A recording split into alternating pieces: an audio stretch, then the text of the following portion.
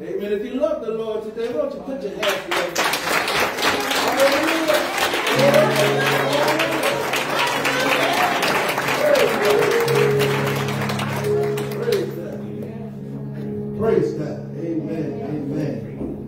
So we give honor to our Lord, our Savior. We thank God for all that has transpired in the service. Thank God for this special day that God saw fit and already have ordained. Praise God for us to praise and worship His name, and prayerfully later on this afternoon, amen, we will be officially ordained and sworn.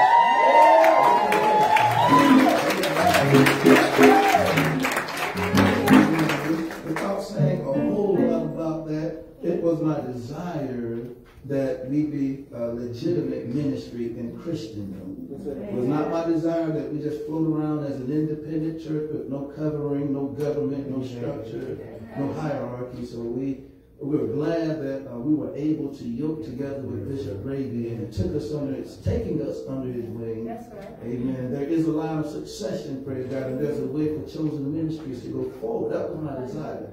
Praise God, a way for the people of God to be able to go forward in the things of God. Yes. Amen. I'm so thankful for that. The last couple of days, you just have been full of joy and tears and laughter and exuberance over what God has done. Amen. We look back over our shoulder to about 12 years ago. Amen. We were young in the faith, young in everything, just getting started. We did not know what God was up to. We just knew that God was up to something. Amen. The truth be told, you don't always have to know what God is up to. Amen. You just need to know that God is up to something. But we are thankful. Amen. We have brand new elders, brand new pastors. Amen. God is moving. Okay, a lot of emphasis on us this morning, but the glory goes to God. This is Chosen Ministries Day. This is your day, praise God. You're happy and excited what the Lord, amen, is doing. So if you don't mind, I want to preach just for a little while. I only need about 2.5 hours of your time. All right. 2 hours? Yeah. I didn't even wait that long, praise God. But as always, we want to declare a few things before we get into the sermon. And if you don't already know, the theme for this month, praise God, the theme for this month is building the house. So for the Sundays and the time we have for this month, we're going to be talking about building God's house. Amen. And we're not talking about building the building. Right. We're talking about building the true house of God, which is us. Which is kind of peculiar because Wednesday night, for those of you that sat in Bible study, praise God, Elder Poole taught about the history of the church.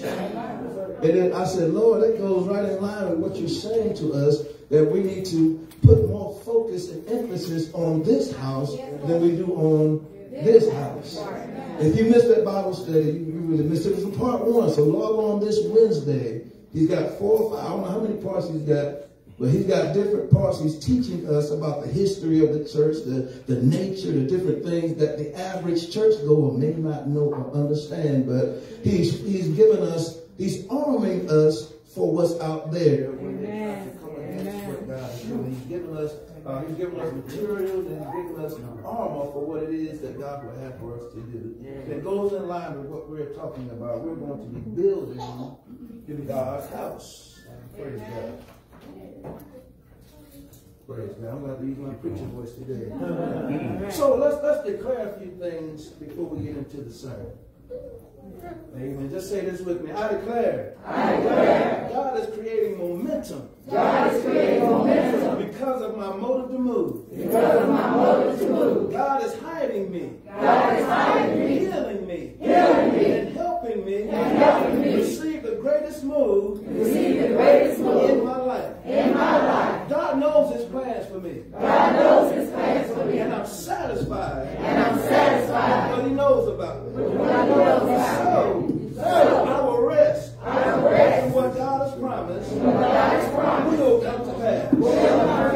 In this, I will be confident. I declare it's already done. It's in Jesus' name. Amen. Amen. Praise God. Amen. So let's go to the Word of God. Nehemiah chapter 1. Nehemiah chapter 1. I'm going to read verses 10 and 11. But for those of you that like to frame the text and put it in context, please read all of Nehemiah chapter 1 for the sake of time and what we're going to be discussing. We're going to talk from verse 1 all the way down to 11, but for the text, I'm just going to read verses 10 and 11. But understand, as you go back and study, a lot of the fruit of this message is found in the earlier passages of Scripture. Amen. When you have it, say amen. Amen. It says, now these are your servants and your people whom you have redeemed by your great power and by your strong hand. O Lord, I pray, please let your ear be attentive to the prayer of your servant and to the prayer of your servants who desire to fear your name. And let your servant prosper this day, I pray, and grant him mercy in the sight of this man, for I was the king's cupbearer. Amen. And for our text, it'll make sense, y'all. Just throw it for a little while. It'll make sense in the end. For our text today, we're talking about restoring the walls of faith.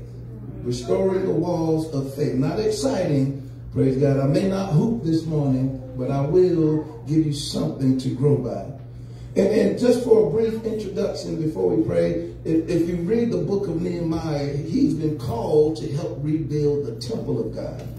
But they were flowing out of captivity, going back to their land, going back to their place, only to find that it's not how they left it, not how they envisioned it.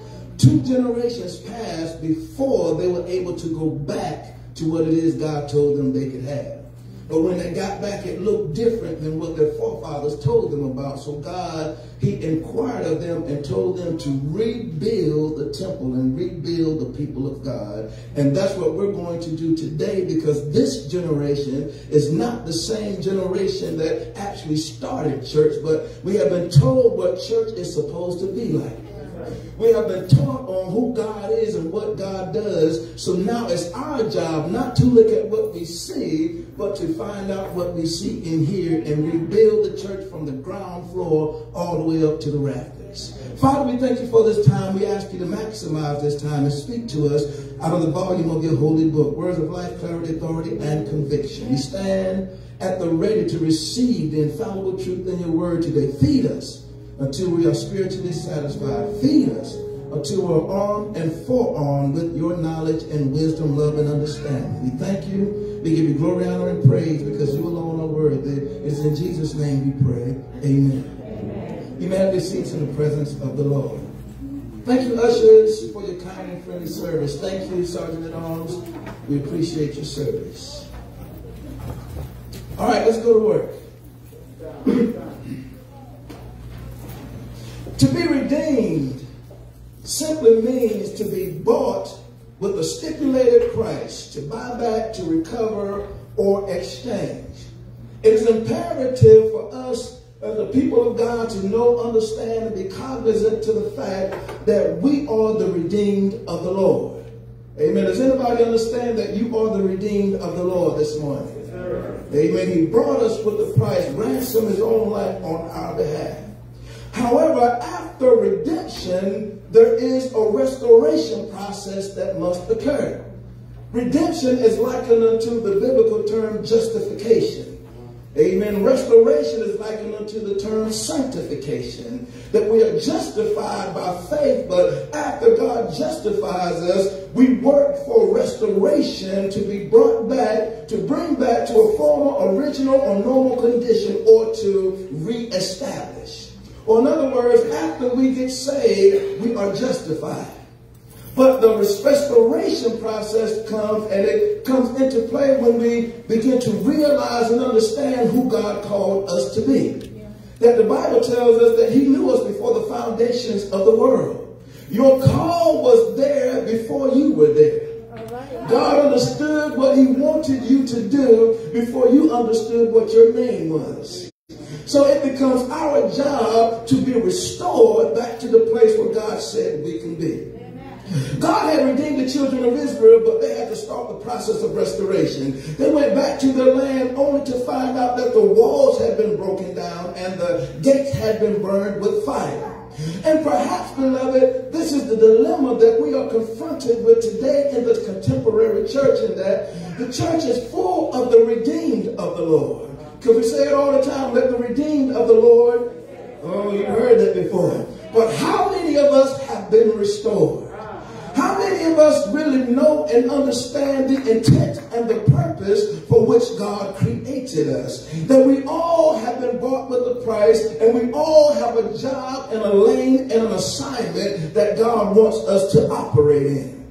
Praise God. The church needs to be restored to the original purpose and power by the presence of the Holy Ghost. Amen. Ask your neighbor real quick, have you been filled? And if I had time and if I had another sermon to preach, I would open the altar and ask anybody that desires to be filled with the Holy Ghost to make your way down to the altar so we can give you the enabling power of God to function and do what God called you to do. But perhaps another time. Praise God. But you have to be filled with God's Holy Spirit. Otherwise, you can't be a witness to what God is doing, because the Holy Spirit becomes the witness to the power of God. Now more than ever, we need the restorative hand of God in this modern day church. We are the last hope for this dying world, that God is calling people out of darkness into his marvelous light. And those that have been redeemed and restored will be the witnesses in this last and evil day. Praise God. I got 3 points I'm going to give you, and then I'm going to take my seat. Number 1, new generation, new move. This is a new generation, so this is a new move. If I were to put it in scriptural vernacular, it's going back to Jerusalem. Because 2 generations had passed before they actually were released to go back to Jerusalem. So the people of God have been thrown into captivity, and for some time now, a Persian king named Cyrus came to power, and he was in control over most of Mesopotamia at the time. So he released the children of Israel out of captivity and caused them, or allowed them, to go repossess the land that God said that they could have. If I were to give you a commercial real quick, somebody here needs to repossess what the enemy has possessed in your life. Amen. That ain't a part of the text. I'm going to give you that one free. Somebody in here needs to go and repossess what you gave. He didn't take it from you. He didn't steal it from you. You laid it down. You laid your peace down. You laid your joy down. You laid your house down. But somebody needs to go back and repossess what it is that you let the enemy have. Praise God. Now, what held them while they were in captivity is that they were taught the promises of the Lord. For those of you that may not understand, they sat around in villages, and the elders, the only ones that could probably read or write or have the scrolls, would teach them about the 12 gates to the city. They would teach them about this beautiful place called Jerusalem. They would teach them about their heritage, because the only way it got passed was through the elders in the camp or in the city that verbally passed down what God had done and the way that Jerusalem was supposed to look like. So a whole generation, beloved, died in captivity, but God rose a remnant up out of that place to be taught of the Lord. So when this remnant came back home, when they returned to Jerusalem, it was not the same Jerusalem that they had been told about. Understand? Imagine someone telling you a story about this beautiful place, about the 12 gates, and the streets are paved with gold, and everything is beautiful and lovely. And when you get to the place, you see that the place has been burned with fire, and the gates have been ripped down, and everything that you thought you knew about that place did not come to pass when you laid your eyes on the place. This is the dilemma the children of Israel faced, that they had been redeemed, but now they had to go and restore what God had said that they could have. They looked to see what their fathers told them to be a glorious city, but when they got close, they smelled the stench of the smoke. And the closer they got, they saw the gates torn down. The closer they got, they saw smoke rising from what used to be this beautiful city called Jerusalem. So they sent word back to Nehemiah, who was the cupbearer for Artaxerxes, saying, we need to rebuild and restore this place because we are impoverished and the walls of the city have been broken down. We need to build back what it is that God said. Point number 2, know what to build. Everybody can build, But you need to know what, okay? You need to know what to build. Nehemiah mourned, fasted, prayed before God before he moved. And coincidentally, that is a prerequisite for a mighty move of God. That before you can move, you have to first mourn for your own sins, mourn for the sins of the world, and you need to fast and pray before you move. Somebody say fast and pray before you move.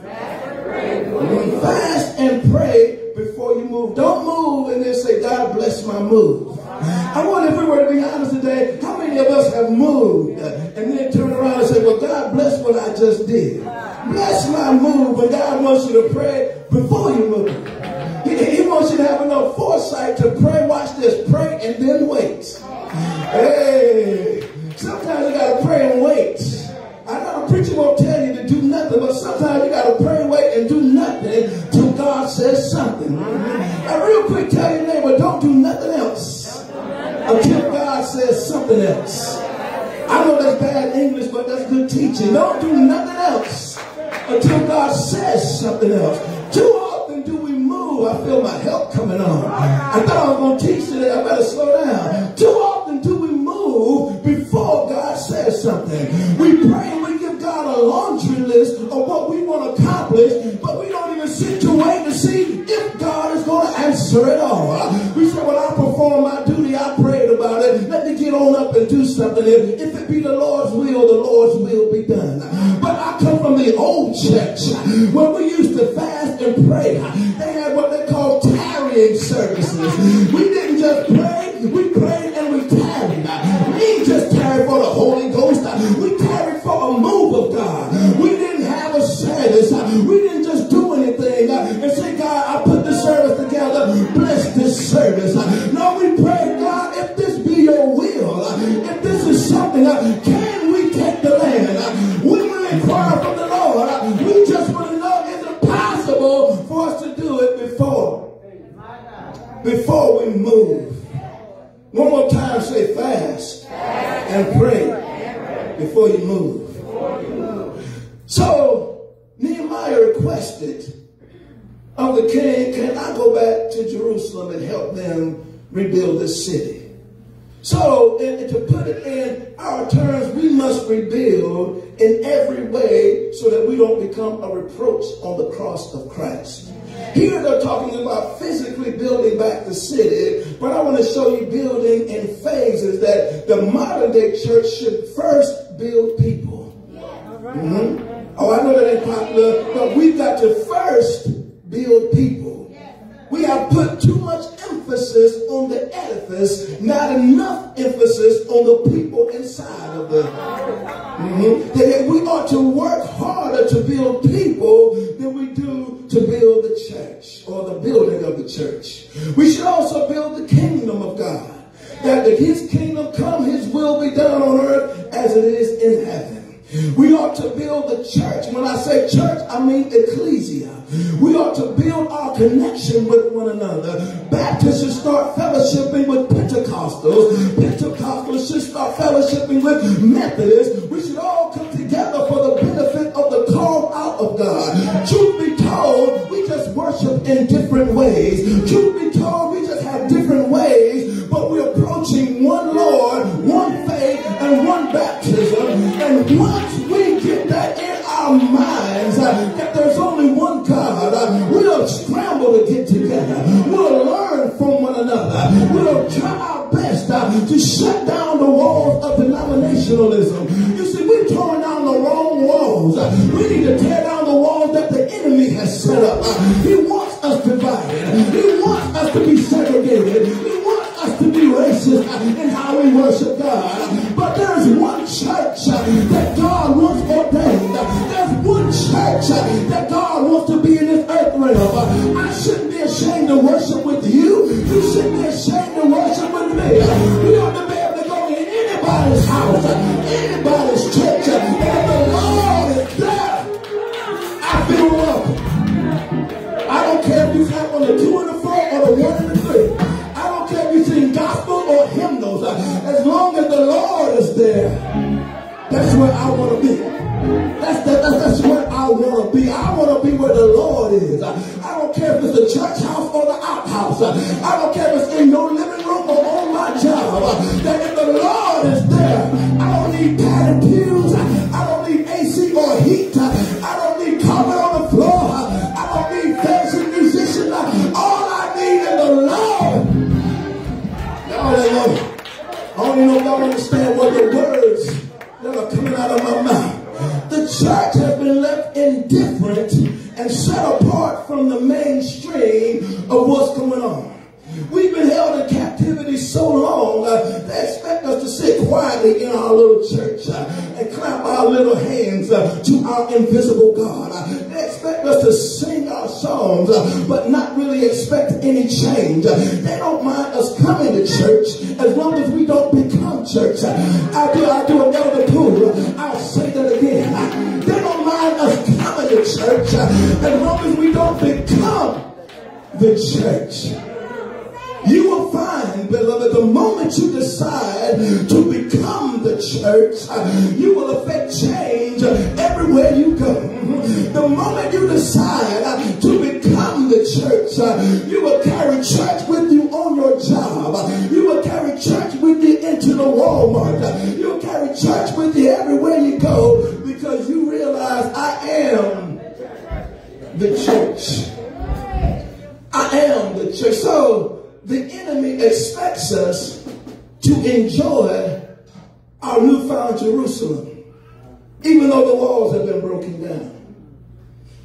While they are owning and controlling everything from Wall Street to the White House.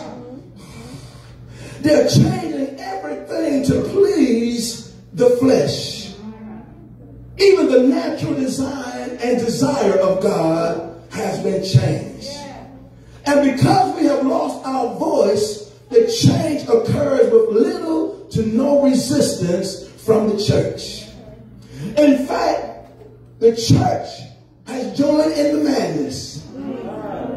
You will find evangelicals are jockeying for position on a political ideology. You will find that evangelicals are positioning themselves to receive from a political party and not telling their people that the wages of sin is death and the gift of God is eternal life. So the restrainer that keeps the Antichrist from taking over is being weakened because the church is falling into an apostate position and teaching heretic teachings when we should be standing flat-footed and saying if this doesn't meet the endorsement of God, then we can't endorse it either.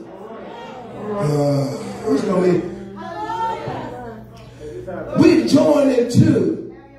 Instead of coming against what the enemies and the Antichrist is doing, we're actually supporting and endorsing an Antichrist-like agenda. I don't know if you really understand, but Republican and Democrat are just two different sides of the same coin. Not a political sermon, but I just want you to know it don't matter if you voted for Trump or Biden. They're all a part of the Antichrist agenda. You vote your political preference, but your hope should be built on nothing less. Come on, somebody. With Jesus' blood and his righteousness. We have to be in this world, but we don't have to be out. Come on, somebody. We have to live in it, but we don't have to go full force forward. We are in another kingdom to where our king is the chief commander. The chief commander tells us what is right and what is wrong. Yeah, you got to abide by the laws. Yeah, you got to vote your preference. But understand that God is still in control. And we got to rebuild the house by the design and specs that God told us to build it by. If it does not meet God's approval, it should not meet. Oh, okay, very good. I'll wait for somebody to do it for me. So tell your neighbor one more time, know what to build. Okay, that was the wrong neighbor. Ask this neighbor, do you know what to build? Okay, that was the wrong neighbor. Ask one more neighbor, do you know how to build? Okay, now we brought it full circle. Because we build all the time. Amen. A street term, a colloquial term is that when we are fellowshipping with our day ones and our people, we building with them. And sometimes you find yourself building with the wrong people. And if you build with the wrong people, you'll use the wrong materials and get the wrong results. But when you get saved, when you get sanctified, when you get filled with the Holy Ghost, you still ought to build. But sometimes you got to switch dance partners. I still love you, but I can't build with you anymore. You were building an anti. Oh my God. Now I need to build this kingdom. Not that you're shunning the one you used to kick it with, but you got to switch partners. You got to change up sometimes and say, I got to build with this person. When I look at her, she makes me want to pray. When I look at him, he makes me want to learn more. And because I know that this is not my home, I'm a pilgrim soldiering in a strange land, that I've got to put my hope on what's in the heavens, because earth is going to run away. My finances are going to run away. This house is going to run away. My car is going to stop working. But my spirit is going to live forever. So I got to build that kind I got to build out of my spirit. Sir, you got to stop hanging with them jacklegs. With them, I don't want to call them nobodies. But you got to stop hanging with them folk that don't want nothing. I'm just saying, I got to tell you what the Lord loves. You can still love him, but you got to put yourself in another fish bowl. Stop trying to be the biggest fish in a 12-ounce bowl. Tell your neighbor, don't jump out that bowl. Don't get into the deep waters. Don't go where other fish are swimming. Don't go where other people are doing things. And you will be stretched. Oh, you will be stretched to do better. So you got to know what to build. You got to know what to build. And you will find, you will know whether or not you're building with the right one when you switch and start trying to build the right thing. Because some people that were with you will start tripping because of your trip. I know y'all ain't never had nobody trip because you on a trip. They start, everybody will walk with you if they think you're only going to go through for a day or two. But sometimes those that are building the wrong way will start tripping because God sends you on a trip. They'll start tripping because now you want to go to church.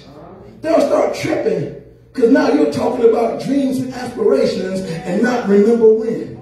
Oh, come on, somebody. They'll start tripping when you start holding your head up high and you don't come to them anymore for endorsement or support. You go to the Lord and they'll wonder, oh, you all such and much now. You don't got a little position in church and you think you all that now. And they'll start tripping because of your trip. But you are just trying to build with the right people, trying to build the right thing, and you will know who's really for you if they can flow with you, even if they're not connected with you. Bible says the two walk together lest they be agreed. Some of you are trying to fit a square peg in a round circle. You're trying to fit in. I don't even know who I'm talking to or about. I'm just going. You're trying to fit into a place where God is telling you this don't work. And you want to fit in so bad, you started to cut off the corners so you can fit in that circle. You're cutting yourself to fit in a circle, but God wants them to cut themselves to fit with you. You're digressing and condescending to fit in with a group of people you should be leading. I wonder how many of you have ever followed a dumb thing. Anybody ever follow somebody you should be leading? Oh, I know y'all ain't going to say that to me. Have you ever followed somebody because they were cool like that? Or because everybody loved them, but you had the way. But because you are a follower and not a leader, you just wanted to go along with the crowd. You just want to do what everybody else is doing. Everybody else is doing it, I'm going to do it. Because you know the moment you step up, the moment you stand out, the moment you start swimming against the current, the moment you start pushing against the grain, is when all this warfare comes. But you got to be able to handle it because God made you to handle it. You're built to take it. You're built for it tough. You can take a licking and keep on taking. God made you for this. So go on and do it. Oh my goodness. Somebody say, I'm built for this. Come on, say it like you mean it. I'm built for this.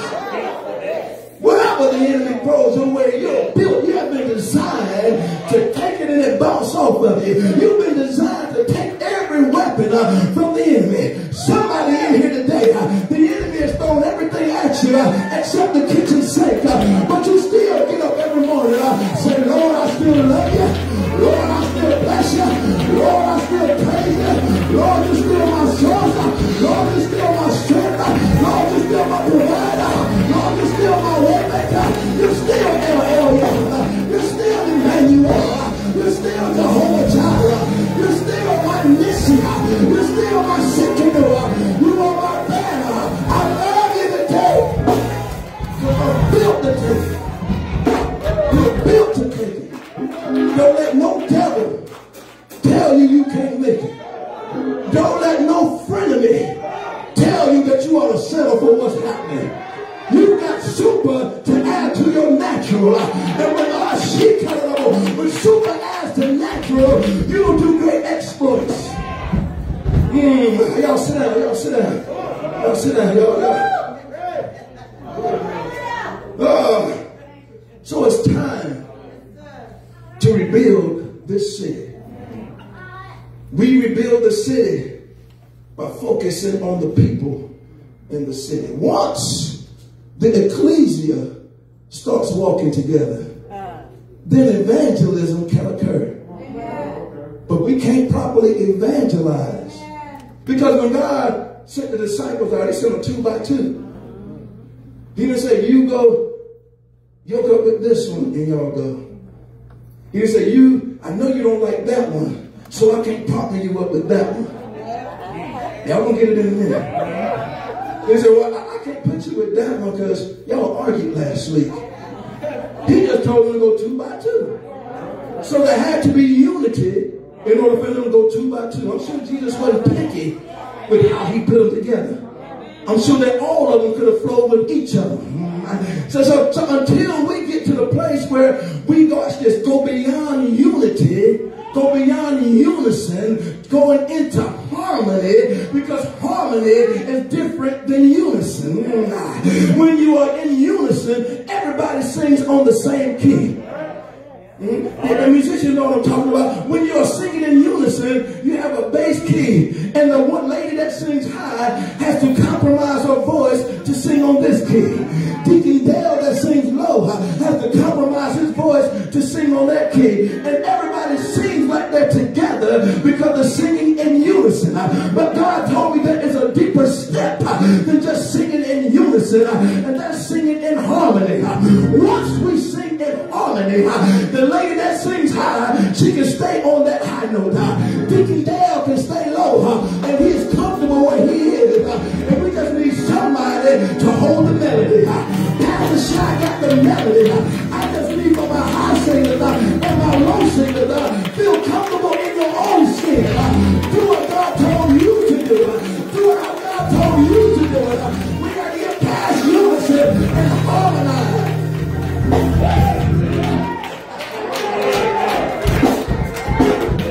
We got to harmonize. Don't make me compromise who I am to try to fit in with who you are.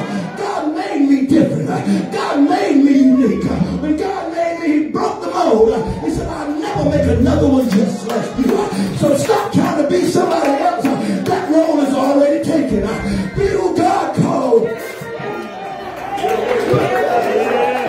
Be who God. Nobody can beat you at being you. Oh yeah, they'll walk like you. They'll talk like you. They'll emulate your style and character and charisma. But when God anointed you, he anointed you for the job he wanted you to do. Too many fakes. Too many people parakeeting what somebody else did. The body of Christ is going without because we're parakeeting what other people have done. Elder Poole said something profound in Bible study. When everything he said was profound, but this captivated my attention. When he said, when I first came, I wanted to be like Reverend Shy. I wanted to preach and hoop like Reverend Shy. But I said, and to myself, I said, I'm glad God didn't give you no hoop. He said he still want to hoop, but I'm glad he don't hoop. Because if everybody tries to parakeet Pastor Shy, that's the equivalent of walking in unison.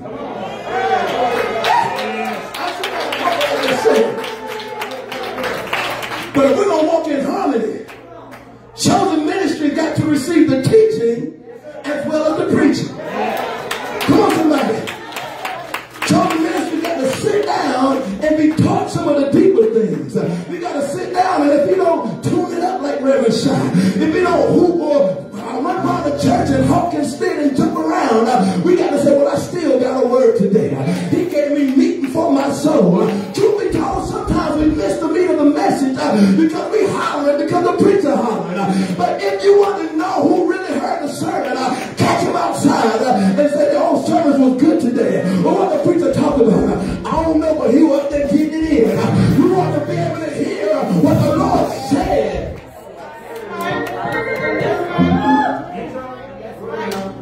If we're building, we got to build. Everybody has a lane, everybody has a purpose, everybody has something important to do. That's why my heart was broke last week when I realized that we weren't doing too much for the children and the youth. Because if we don't take time with them, those out there have already taken time with them. See, when they come to church, this has to be the counteracting, contradicting agent for what the world has told them. They ought to be able to come to church and get the skinny, get the tea, get what's really real. And they have to decide what's real and what's fake when they get on TikTok or Instagram or Facebook or Snapchat. All these different things that are vying for their souls. We can't bring them to church and don't give them no meat. Don't give them anything to help them. We've got to gird them up. And when a young person gets up, the whole church ought to be clapping. When a young person says a scripture or does a prayer, the whole church ought to be exploding. When we see young people doing things in the house of God, there ought to be jubilation in that house because God is working on the babies. In fact, the babies are going to bring forth the next great move of God. Y'all think it's coming from the bishop. Y'all think it's coming from the apostle. No, it's coming from them babies. Because God wants to show the devil. He wants to show the world that he still is in control. It looks like we've lost Generation Z. It looks like we're going to lose a whole other generation.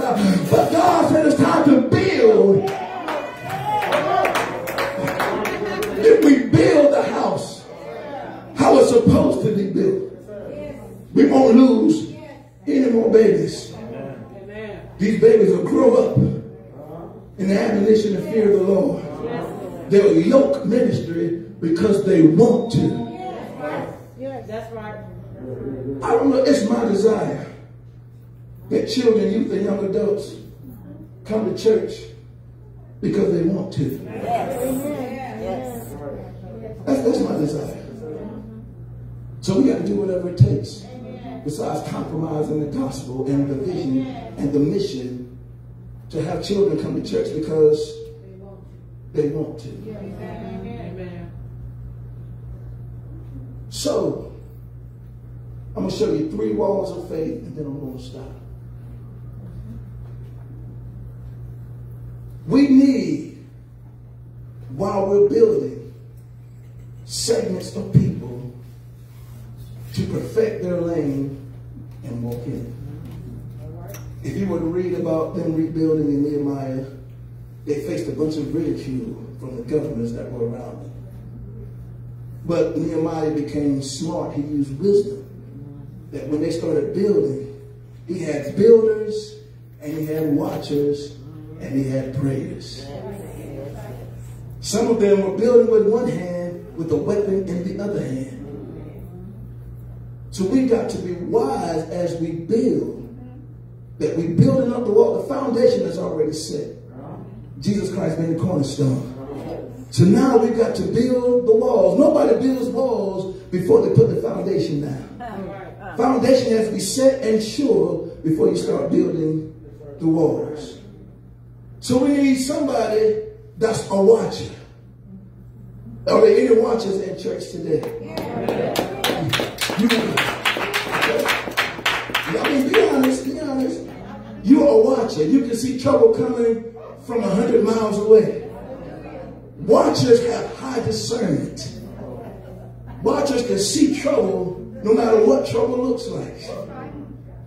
Watchers can sense something in the atmosphere, and they're watching. While we are praising God with our eyes closed, a watcher's praising God with one eye open. Not literally, but figuratively. They're praising God, getting their praise on, but they're watching at the same time. Because the enemy's crafty, he's cunning. And the way the enemy works, he'll come as a friend. He will befriend you before he comes with what he really wants to do. Because he so desperately needs to get close to you. If he said, if I can get close to her, if I can get close to him, they'll confide in me something I can use against them. So, oh my God. Watch who you allow to get close. Your circle should be preserved for who God wants there. Stop having your circle so big you got 25 people in your inner circle thinking that all 25 are for you. That number is way too big for there to be any amount of accuracy. You can have 25 friends, but I'm talking about your circle. Your circle ought to be tight. It ought to be reserved for those that God designated that could be there. What happens is we allow our fans to be designated as our friends.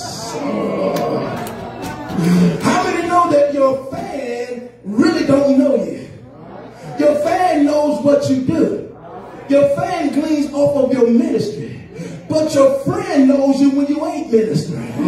Your friend knows you when you tell them off-color jokes. Your friend knows you when you don't have your suit on and you're sitting in the house enjoying football, basketball, baseball, or some movie. Your friends are those that are designated to know you in a deeper, more intimate way. Your fans will stop being your fan if you stop producing fruit in the kingdom of God. Oh my God.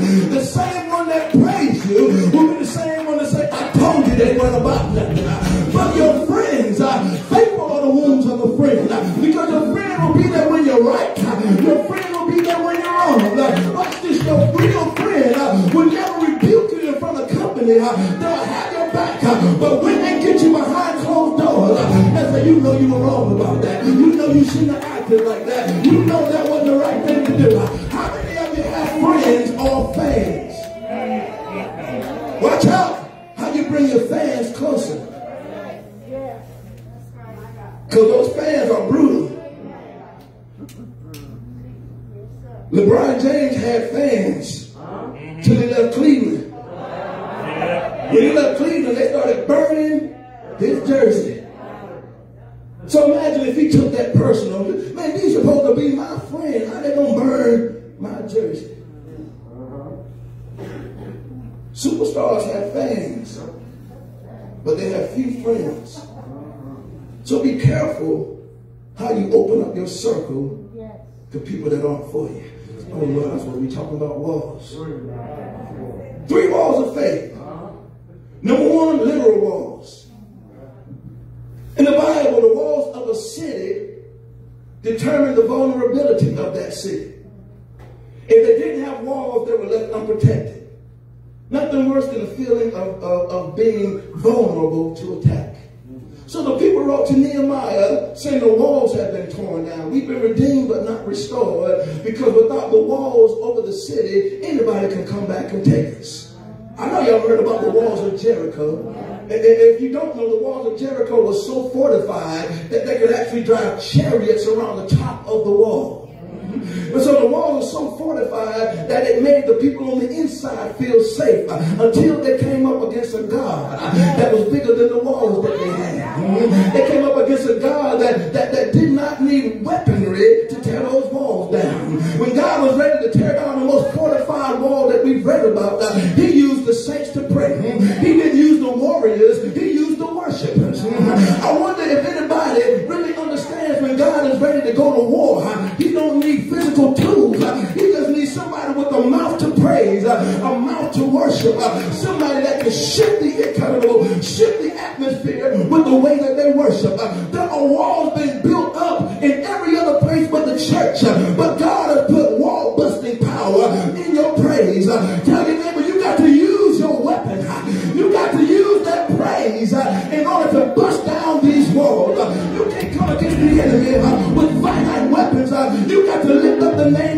Jesus. You got to cause things to shake and shatter because you refuse not to praise God. With all that is within me, I'll bless his holy name. I will bless the Lord on my soul. All that's within me, I'll bless him in the morning. I'll bless him on my lunch break. I'll bless him when I go home. I'll bless him when I got money in the bank. I'll bless him when my bank account is on zero. I'll bless him when it's in the negative. I'll bless him when I feel good. I'll bless him when my body's sick. I'll bless him when you like it. I'll bless him when you hate me. But I will bless the Lord at all times. And praise shall continue.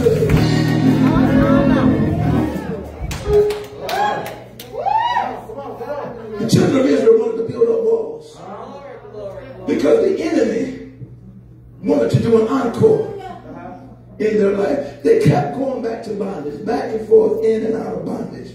The enemy said, we got to build up these walls so the enemy can't do an encore in my life. There's a feeling that of fear that will arise when you realize that the enemy's after you. Amen. If you don't know, let me tell you, the enemy's after you. You might have had a few days of reprieve, but he's provocating and plotting your demise. He's plotting against you right now, Sister Jane. He's plotting against you right now, Elder Poole. He's plotting against you right now, Brother Hilliard. He's plotting against you, Illinois. He's plotting against you, Darrell and Octavius. He's plotting against you right now. Just because you have moments of cessation of warfare does not mean that there's not something around the... You ever got up and thought today was going to be a good day, and then all of a sudden on the way to work, this little old lady cuts you off in traffic and triggers a finger that you thought...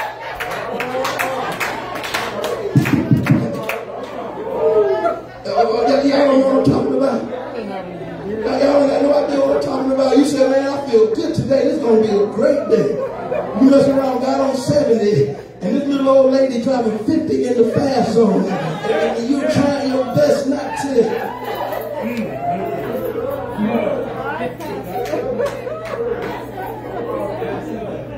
And the first word that came to your mind encompasses 4 letters. You say, Lord, I thought I was delivered from this. I thought today was going to be a great day. And all of a sudden, as soon as you think you got it together, the Lord will show you where you really are, where your temperament really is. He knows what you tell folk in church that you all holy and you got it going on and don't nobody ever get on your nerves and you get up praising God and you go to bed. But the truth be told, when you think you got it going on, when you think you got it together, God will send that little old lady driving 50 or 70. And then when you try to get over, she'll get over. And when you finally make it to work, your boss has had a bad day, and now he's getting on your nerves, and your whole atmosphere has been shifted, and you allowed a man to change the temperature in your head because you thought that you had it going on. But I come to tell you, never get up one day out of your life not expecting there to be warfare. Get up and say, Lord, I command this day to flow with you. If they get on my nerves, I got some more nerves over there. If they talk about it, scandalize me, criticize my name, they will never change the temperature in my head. Oh, I wish I was in church this morning. Never let them change. You are responsible for how you respond. We're talking about walls. You are responsible. Even if they make you mad, even if they get on your nerves, they can't control your response. The moment they control your response, you might as well have strings attached to you because you become the puppet and they're the puppet master. I'm getting too old. I've gotten too old to allow anybody, you've been too old, and anything control the climate in my head. Because I'm not as young as I used to be, and I don't have as long as I once had to get all this stuff out of my head out here in the earth realm. I got gigabytes of information and vision up here that I got to somehow get out here. And I've just begun to notice distractions are put there not to destroy me, but to slow me down. I wonder how many people in here can be honest and say, if I look back, I've had distractions to slow me down. from what God doing. It wasn't there to destroy me. It was just a distraction. I didn't see it. I tried to entertain all my critics. I tried to justify my name or to prove to them how I'm right and they're wrong. And I spent a lot of time crying over wasted time. But I'm getting a little bit too old in my life to worry about who likes me and who don't like me, who supports me, who endorses me. I know that God's got a plan. And if God got a plan, I've got to get in the middle of his will. If I get in the middle of his will, when the enemy will come against me, he'll come against the word of God. He'll come against what I've been taught. Somebody need to stay in the center of God's will. Don't waver to the right. Don't waver to the left. Make the enemy work to get in your life. But walls, literal walls. They wanted to build literal walls in Jerusalem because they felt protected if they had walls surrounding them. And the reason they wanted walls is because once you get delivered for something, the possibility of it coming back can be debilitating in your life. The second wall are figurative walls. Figurative walls. What walls are to Jerusalem, ministry is to the believer. Those walls protected them physically. Ministry protects us spiritually. This is why we have fivefold ministry. Have the apostles, prophets, pastors, teachers, and evangelists. They become walls of protection for me. That's why I come to church, to get the walls built up in my life. The walls that get built up in my life keep me from relapsing. Because you wouldn't like me on the other side of the will of God. You wouldn't like me with the absence of the Holy Ghost in my life. I wouldn't be very pleasing. I wouldn't be good company without God in my life. So I come to church to get my faith built up, to get my walls built up, because in the absence of having God in my life, I will relapse to the person I used to be. And somebody tell your neighbor, you wouldn't like the person I used to be. Oh, no. You wouldn't have no tolerance for the man that I used to be. So the person you're sitting beside, you ought to tell them, thank God I'm a new man. Oh, come on, tell them, thank God I'm a new man. If I wasn't a new me, there'd be some trouble up in Chosen. If I wasn't a new me, somebody would be in trouble. I probably wouldn't be here. But I thank God that he regenerated me. He washed me clean.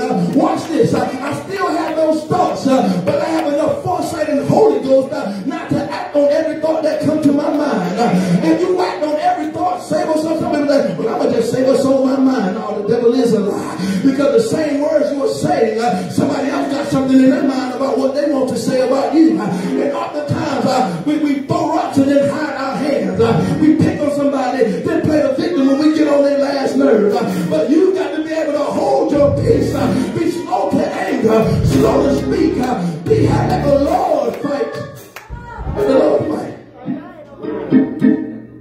And what figurative walls do is they build up your knowledge base of the Word of God. Let me show you something. I'm almost there. Somebody tell you in 5 more minutes. I don't know how long I've been up there. I haven't set my alarm this morning. The word starts out literal. It starts out figurative but becomes literal. Let me show you. The Bible says, thy word, O Lord, have I hid in my heart that I might not sin against you. Amen. You're hiding the word in his heart. Figuratively, by learning and reading and studying God's word. The literal part, when it keeps you from sinning, because you got the word of the Lord in your heart. That might not resonate with you. The word is a light unto my feet and a lamp unto my path. The word of the Lord doesn't physically come light the pathway for your feet, but it illuminates the light in your mind. When it illuminates the light in your mind, you will physically watch how you walk. There are some places you used to go that you won't go anymore. There are some things that you used to do that you won't do anymore, because the word is living and it's breathing and it's moving. You can read a scripture today, read it again a week from now, and get additional revelation because it's breathing and it's a living word. I wonder if anybody read scripture, got revelation from it, according to what you were going through, read the same scripture 2 months later, and God showed you something totally different. He illuminated, oh my God, he illuminated the moment of that word. That's why you can never think you got it all together. Never think that because I read the Bible from back to front that I know God's word. You can read God's word, but I dare you to pray before you read it. I dare you to say, God, give me some revelation. direction. Show me what's going on in my life. Show me what to keep. Show me what to share. Show me where I am in this word. And watch God turn literal.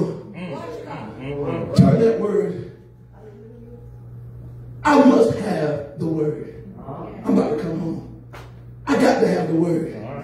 If I don't have anything else, I need a show enough preacher or a show enough teacher. I need somebody that know what they're talking about before they get up here and grab this microphone and try to teach me anything. I'm so into the word, I get excited about what the preacher should have said. I'm so into the word, I finish off where I start off where he left off. If you didn't take me where I thought the Holy Ghost was going, I'd go ahead and finish it myself. And whoa, that was a good word to me.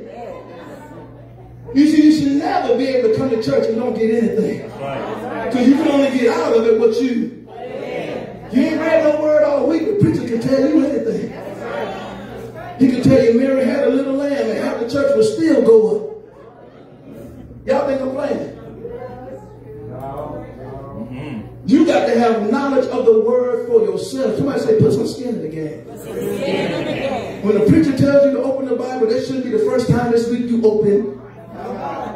When the praise team say, give God some praise, that shouldn't be the first time you gave God some praise.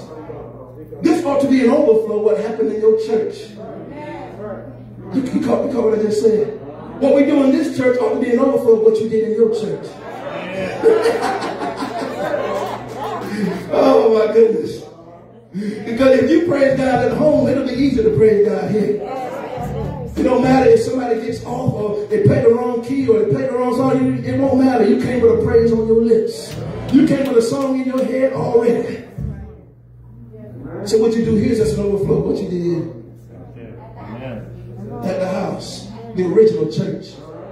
The original place where God ought to be honored and glorified. The original place where God spoke to your spirit. The original place where he healed, delivered, and set you free. The original place. Stop waiting for the church to open to hear from God or experience God. Stop waiting for Sunday morning for something to happen in your life. You can make it happen on Monday through Saturday. If you really were prayerful and praiseful, you can go before God in your bedroom, in your slippers, on your way to work. You go before God and get a word from God. When has anybody ever got a word from God on your way to work? Anybody was listening to your music and you just started crying? There was nothing wrong with you. And the person beside you looking at you like you're crazy. But you're thinking in your mind, if you know like I know what the Lord has done for me, you don't know like I know how the Lord has set me free. You can get a word anytime. Anytime. You ain't got to dress up in your fine suit. You ain't got to put on your baddest wig. You ain't.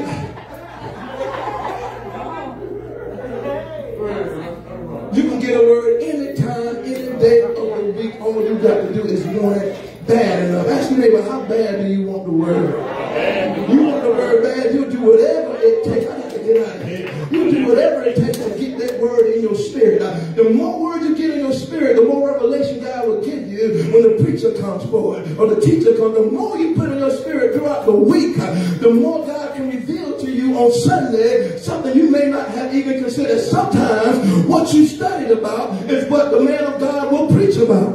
Sometimes what he preaches about will give you an area to study in. And one thing about the word is it blossoms and blooms into little flowers everywhere. You ought to be able to take this little 45-minute sermon and build a whole resume of God's grace and mercy. You ought to take a punchline that I give you, a scripture that I quote, and build a whole week's worth of study around because you took the word in and took God at his word. My last thing, I'm going to get out of your way. The enemy will come through your insecurities. This is personal walls.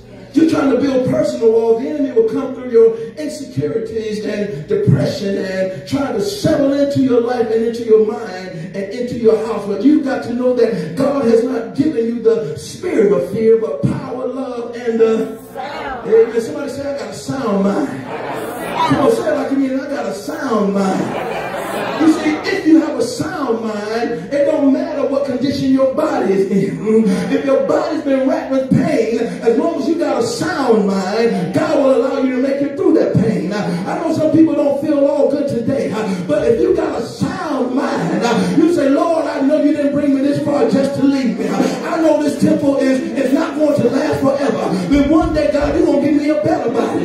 But until you give me a better body, I'm going to bless you in this broken body. I'm not going to let my pain stop me from giving you praise. I'm not going to let my issues or my circumstance stop me from giving you glory. All the glory belongs to you. So if I got to limp in the church, I'm going to give you the best praise on my one leg. If I got to come hunched over because my back is hurt, Lord, I'm going to make it anyway. And I'm going to give you some kind of praise because you allowed me to be here. Circumstances don't change God, so don't let them change you. He deserves your praise. He deserves. Bible says a man without discipline is like a city without walls. You can't control your own self. Then you're just like a city without walls, and the enemy will creep in. Watch this. Once you get delivered, is the time you got to start filling up with the word. Because once God delivers you, you can't leave that house empty. When you leave that house empty, you telling the enemy, well, I got delivered, but I ain't got no walls to keep you from coming back. You ain't got no walls to keep the devil from coming back. He don't ever come back alone. I'm in the word, I'm in the Bible. He'll come back with 7 more. Worse off than he is. Because you said, and this is where the church stops. Well, we stop before that sometimes. Most oftentimes we get people to the cross, then leave them there. We get them saved, but we don't follow up with discipleship. Or perhaps they'll come back and we get them delivered, and we leave them at deliverance. But every stage merits they be taught something different. You can't get a child saved and they get mad because they're a new convert that don't know how to live right. That's right. Tell your neighbor, that's what you for. That's what we're for. You the seasoned Christian. You ought to follow up with them, walk with them, and ask yourself, did God just deliver me from everything overnight? Come on, somebody. Some of us in here today are yet being delivered. If we were to be real honest, church, we ain't gonna be honest with each other, but some of us are yet being delivered. We're not where we want to be, but thank God we're not where we used to be. Watch this. Oh my God, I got to go. See, somebody's thanking God they don't cuss as much as they used to.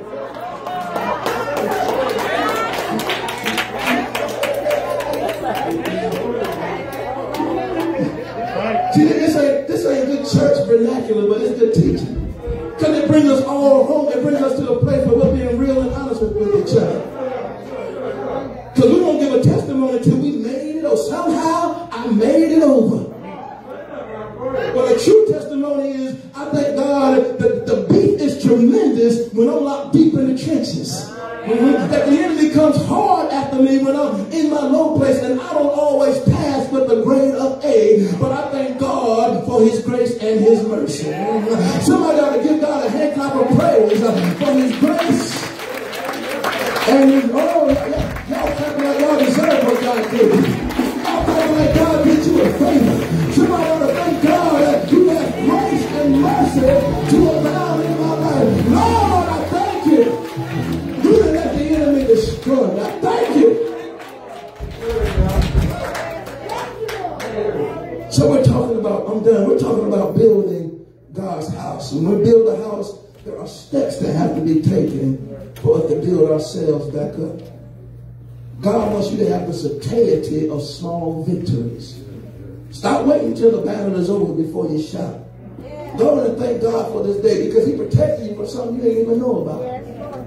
Some of you made it to church today and God held back the car accident just so you can get this word. Just because he loved you, he'll allow you. You don't know what's out there waiting for you. You don't know the warfare that's waiting. If we could actually see the warfare, we'd grow all gray hairs on our heads, and some of us would fall over and die. We could see the amount of demonic warfare waiting for us. But we thank God for his grace and his mercy. Restoring the walls of faith. Next week we're going to continue on with building. We're trying to build a man from the inside out. We have spent too much time on on building church, not enough time on building people. God wants us to build each other up on our most holy faith. And in order to do that, sometimes we got to go into the deep, dark places where we don't want anybody to know.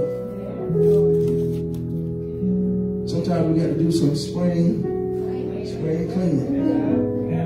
Sometimes we just got to be honest and say we're all on the same playing field. From the pulpit to the back door. We're all swimming in the same direction, fighting against the same current, fighting against the same temptations and the same enemy. Don't let anybody tell you they're super saved. Don't let nobody tell you that. Don't let nobody tell you they're super duper saved. They got it all together. Don't let nobody tell you that. Because all men have from the soul of the glory of God. The beautiful thing about it is we have grace and mercy to abound, and we know how to go back before the Lord and say, Lord, I'm sorry. Give me another chance. You got to stay away from those super saved folks. And let me tell you, because they have made the gospel of Christianity in sinners' minds unattainable. Well, I can never live that holy. I can never be like that person is. And they want you to be perfect in public while they're present in private. Then we give unbelievers an unrealistic expectation of what it's like to be saved. Yeah, it's work. Sometimes it's hard work. But there's plenty of joy. Plenty of laughter. I don't know anybody that laughs more than Pastor Shy. I enjoy myself. I hope y'all don't think I go home all day and just pray for y'all. I hope y'all don't. I do pray for y'all, but I hope you don't think I spend all my time.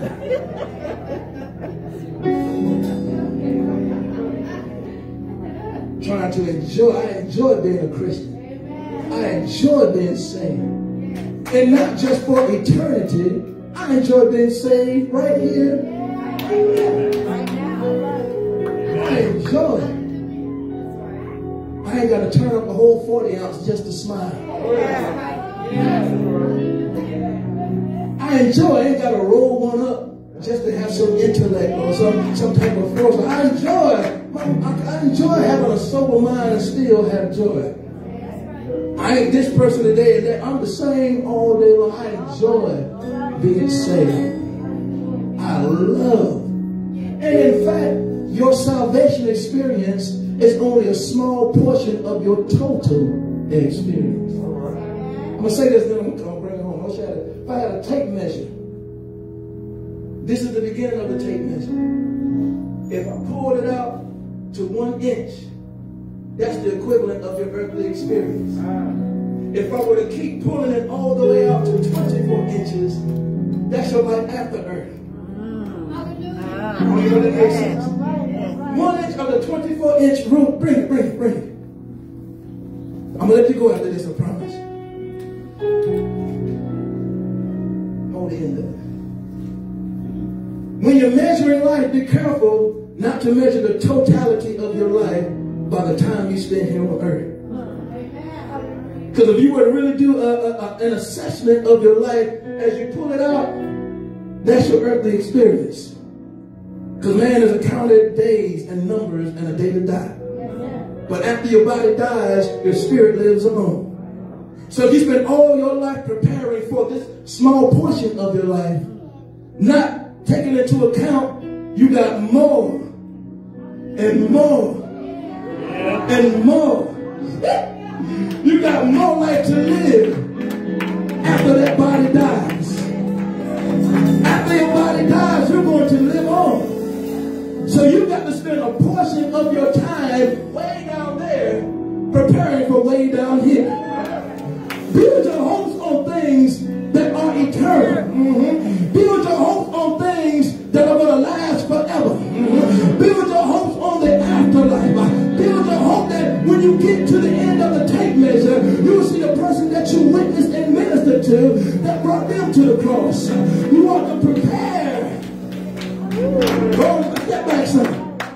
And the tape measure keeps rolling on and on and on.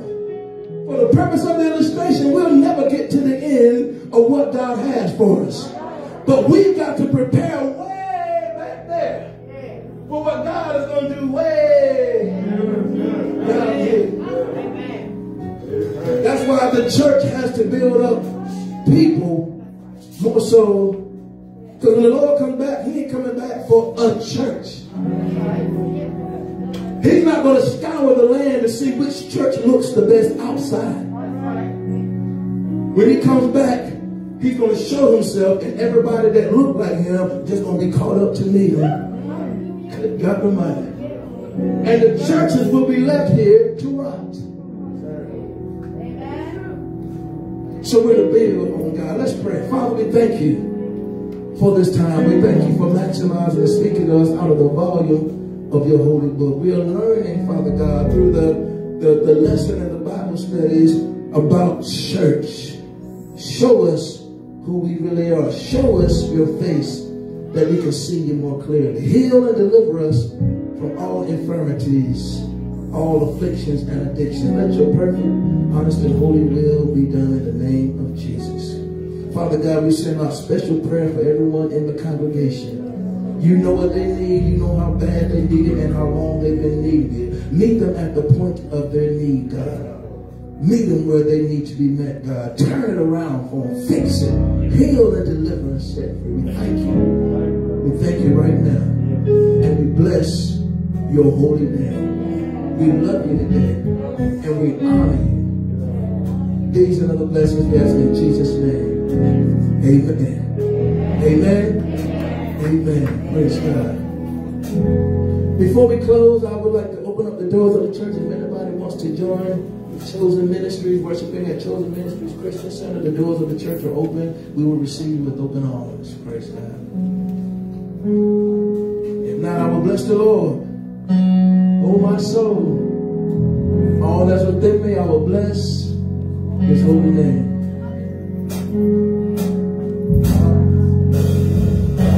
I will bless the Lord. Oh, my soul.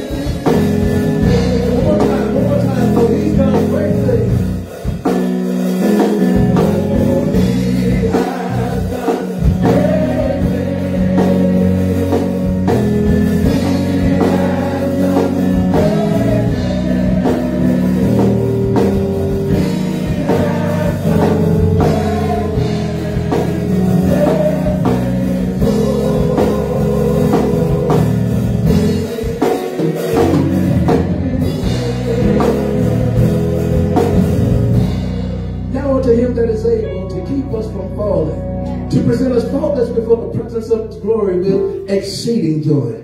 To the only wise God our Savior, to him be glory, majesty, dominion, and power, both now and forever. And the church said,